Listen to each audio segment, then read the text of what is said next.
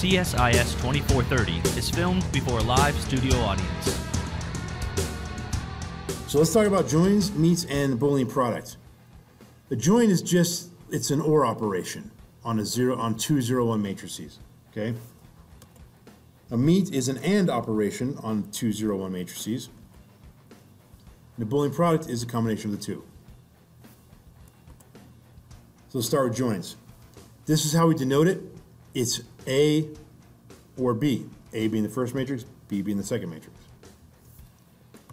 Let's take a look at an example here. If I want to OR these with each other, or in other words, join these together, all we're going to do is just basically do addition, matrix addition. All we're really saying is this. Take a close look at what happened there, right?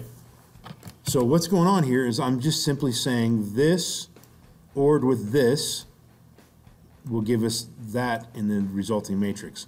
This ORed with this will give us that in the resulting matrix, and so on and so forth. Does that make sense? This gives us this.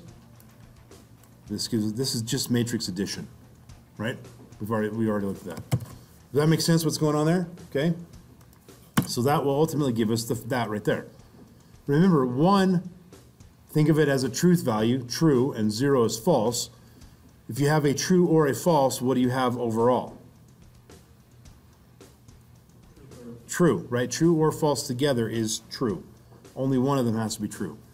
So does everybody see how the first two matrices became this one down here? So does everybody see how this is this, which ultimately is that?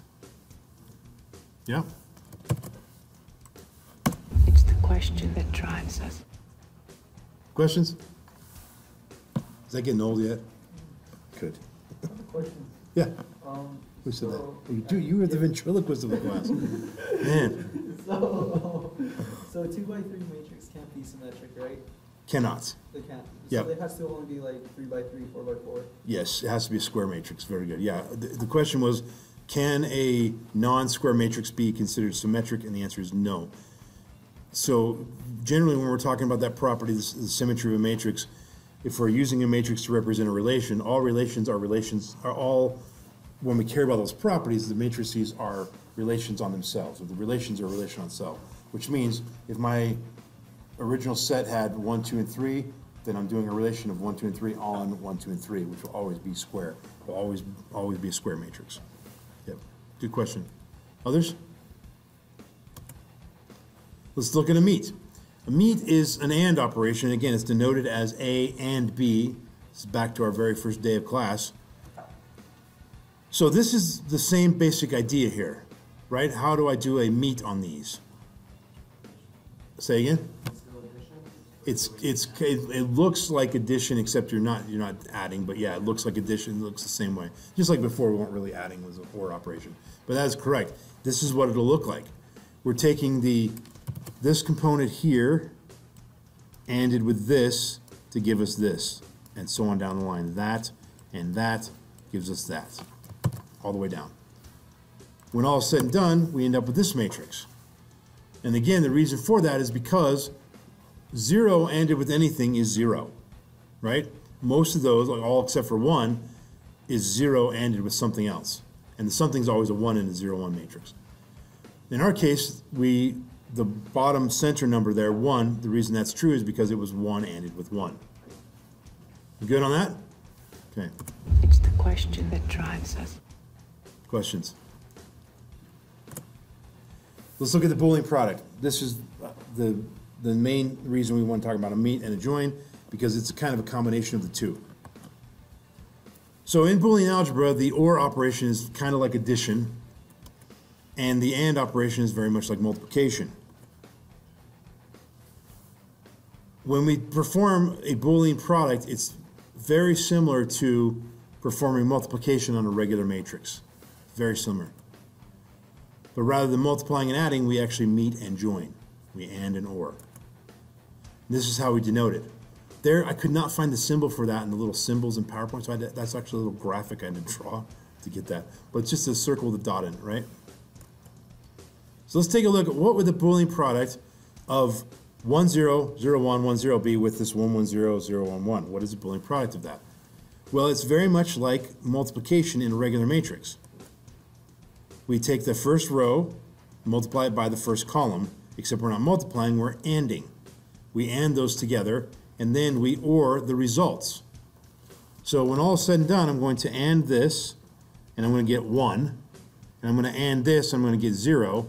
Then I'm going to OR 1 with 0, and that will give me whatever goes here. Dig it? It works the same way where our final matrix is going to be how big?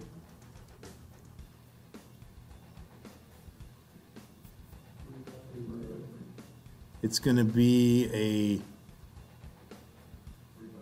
3 by 3, yeah, right? This gives us the answer 1. Does everybody see why that's 1? We good with that? Okay. Next up, we take the second row, first column, we do the AND and OR operation, and what do we get? 0. Next one, 1. And now the next one's going to be the first row with the second column. So I moved the little signs over, and we're going to bring that in there. It's kind of squishy there. But what's the final answer going to be? 1.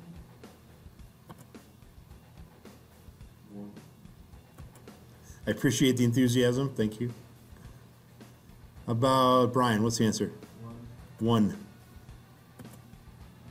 Let's go with the next one here. It's already there. I didn't put the little pictures up for you. So see if we can figure these out without seeing the pictures. Let's go. JP, what's the next one going to be? 1. Very good. And the last one, Kyle? 0. Very good. Again, if this is a little bit unclear, you can rewind and rewatch that just to make sure we understand it. It's the question that drives us. Questions? Now that we know how to calculate the Boolean product of two matrices, let's take a look at an interesting thing that can happen when you do a Boolean product of a matrix on itself. Or a Boolean product of a matrix on itself times the matrix again, and so on and so forth. In other words, the Boolean product of r factors.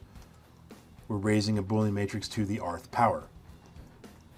And the way we denote this is A representing whatever the matrix is, and then superscript R, or whatever letter we're using, with the brackets around it, those matrix brackets.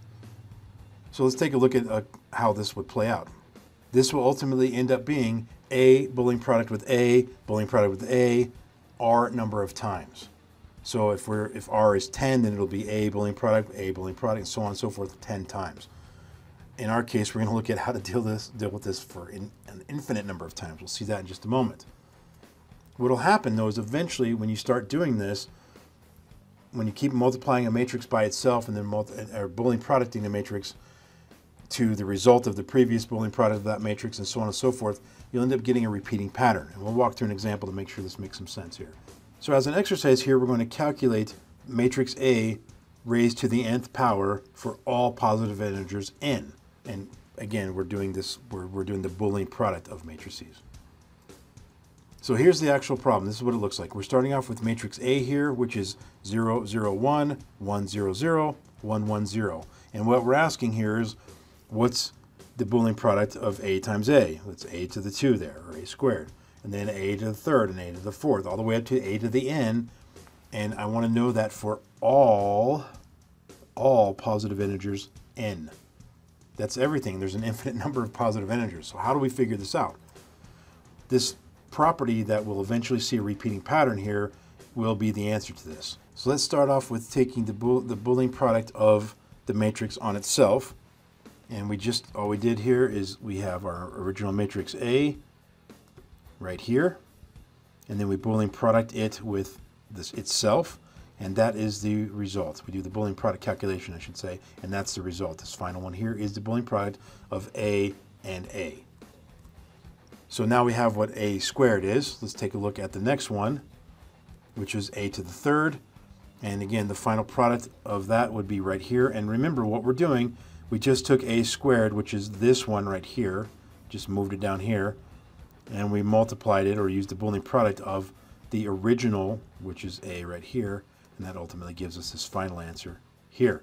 We're going to continue doing that until we start to see this repeating pattern that I'm talking about. So there's a to the third again. There's a to the fourth. And we see the final matrix there. It's all ones except for that 0 in the middle. If we take that, multiply it by the original, do the Boolean product of the original, then our final answer will be this 1, 1, 1.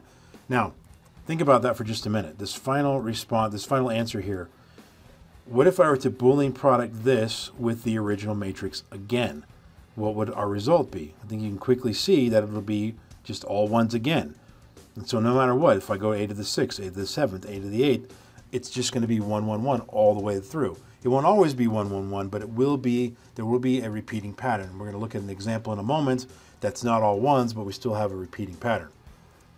So now, how do we answer our question of what is a to the n for all positive integers n?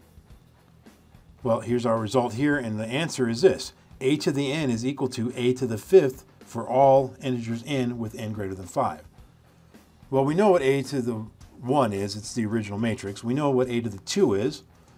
We saw it on a previous slide. We know what a to the 3rd was. That was on a previous slide. A to the 4th was on a previous slide. A to the 5th is on this current slide. And a to the 5th is what it is for all n, where n is greater than or equal to 5. So 5, 6, 7, 8, 9, up through infinity. The answer is this one right here. So because the previous slides showed what 1, 2, 3, 4 were, and this slide shows what what number 5 is, all of those 5 matrices, that's the answer to calculate a to the n for all positive integers n. That now is, we have the answer for every single possibility. Let's take a look at a second problem here. We have a new matrix here, 1, 0, 0, 1, 0, 1, and 0, 1, 0. And it's the same question, a to the n for all positive integers n. Let's take a look at what that would look like. Start off again, we're going to square it, and our square will be this new matrix here. Right, so now we know that the answer to a to the 2 is just this right here. And now we're going to take a to the 2, let's just kind of move it up out of the way there. And we're going to take a to the, or a squared, and we're going to figure out what a to the 3rd is. So we take a squared there, and we take our original matrix right there, and we get our final product as that. And again, if you want to make sure that the math is correct, feel free to stop the video and look at it and make sure you understand how to get it, or rewind back to earlier in the video where we talk about how to calculate a Boolean product. But now we know that a to the 3rd is this pattern right here. So let's move that up out of the way, and let's calculate a to the 4th. And again, we'll take a to the 4th, which is a cubed, Boolean product with the original matrix. When you do that, we get this answer. Now look at that closely. Does that look familiar? It's exactly the same as a squared. A to the 4th is the same as a squared. Interesting. Okay, so we now know the value of a to the 4th. Let's just go ahead and move it up out of the way. Let's calculate a to the 5th. Again, because we know that this times the original gives us this, well, we know that this, which is the same thing as this, times with the original, will give us this. It's the same thing. This matrix and this matrix is the same. So when you multiply either one of them by this, sorry about all the blue boxes, you will get the exact same product. So we don't even have to do the math here to know this. We just know that a5 will be the same as a cubed. Well, what happens if I take a to the 5th and I multiply it by the original matrix? I'm going to get the same thing as a squared, and if I multiply it again, I'm going to get a to the 7th will be the same as a cubed, and we'll see this repeating pattern over and over again. We're going to bounce back and forth between the red one and the green one, as you see on the screen there.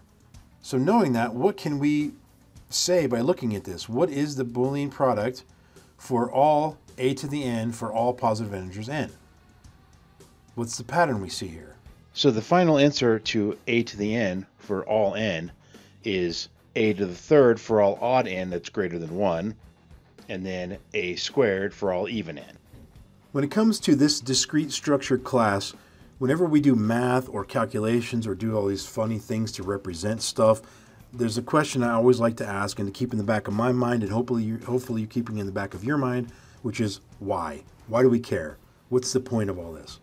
Well, we're going to see in upcoming videos when we learn how to use a matrix to represent a relation, we'll see that this Boolean product calculation of calculating the Boolean product of a matrix on itself can be very useful in helping us to determine properties of a relation that this matrix would be representing. Again, we're going to learn how a matrix can represent a relation in upcoming videos. So this is a very useful tool for figuring out certain properties. Now, when you get this repeating pattern by doing the Boolean product of a matrix on itself, and then the Boolean product of that product on the original matrix, and so on and so forth, and you continually doing that, and you get this repeating pattern, that's just an interesting property that you'll see occurs when you raise a matrix to a power. When you get into things like transitive closures and things like this that we don't really cover in this class, this becomes an interesting property to look at and a useful thing to study. The book in chapter 9, various chapters of 9, 9.1, 2, and 3, it's all about using matrices to represent relations and other ways you can represent relations. And it does cover some of that stuff in a little bit more depth there. We don't really dive into that in this particular class, but if you want more information, check out those few chapters. So that's it for this video. The next couple of videos will be about representing relations. And again, it will be one of the things we'll talk about is how to use a matrix to represent a relation. See you guys then.